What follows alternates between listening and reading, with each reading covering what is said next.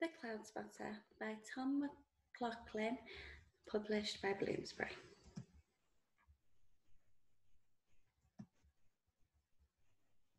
His real name was Franklin, but everyone called him the Cloudspotter. The Cloudspotter didn't have many friends. It was just him and his clouds always. He would spend his days all by himself spotting big clouds, squeaky clouds, sneaky, pretend they can't see you clouds, and angry clouds. You see, the Cloudspotter didn't just spot clouds, he spotted adventures in the sky. That way, he didn't feel so alone. He could swim with giant jellyfish, drive racing cars, and be the king of the castle.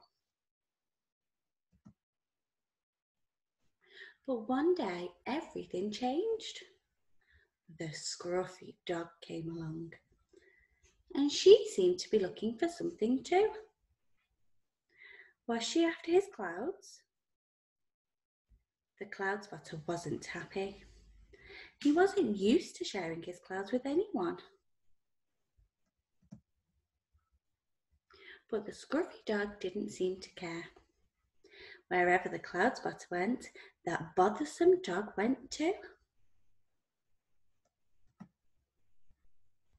No matter what time of day or night.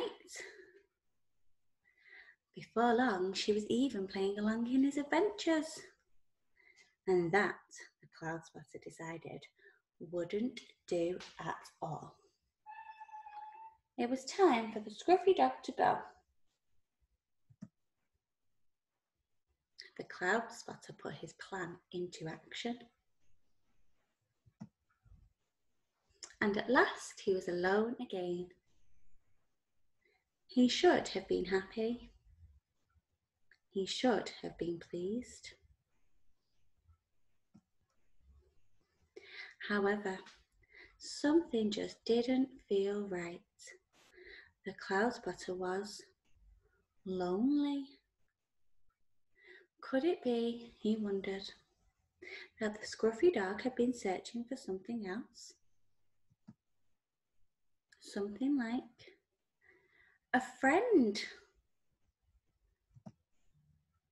Because everyone knows 2 Cloudspotters are better than 1, especially when they are best friends.